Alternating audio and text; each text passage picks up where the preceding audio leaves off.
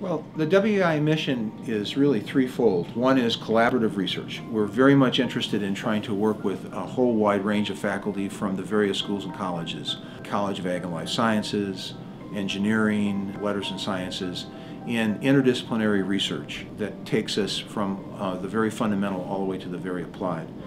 We also want to engage the public on energy issues. We think it's very important that as people learn about issues in energy that we're able to explain things to the fullest extent. And then finally, really to help educate students on campus about energy. I think it's very important every year to kind of recap the highlights of what happened in the past year.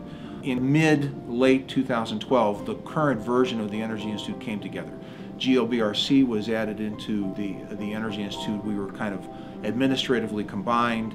We were able to take the bioenergy initiative and also combine it in so that we now have a very integrated, collaborative group of folks. We successfully had the building that we're in open. That's important because GLBRC, its headquarters and all its activities are centered to a large extent here.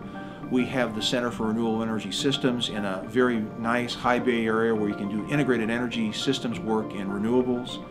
Professor Donahue and his group have been successful in getting the renewal of the GLBRC for another 5 years. That occurred.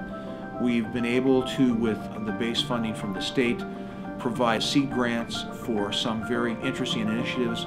We're also collaborating with industry. There's a large consortium in Milwaukee called the Midwest Energy Research Consortium. The University of Wisconsin and WEI are essentially the main players in that from the UW, and that involves a consortium of something like 45 or 50 companies.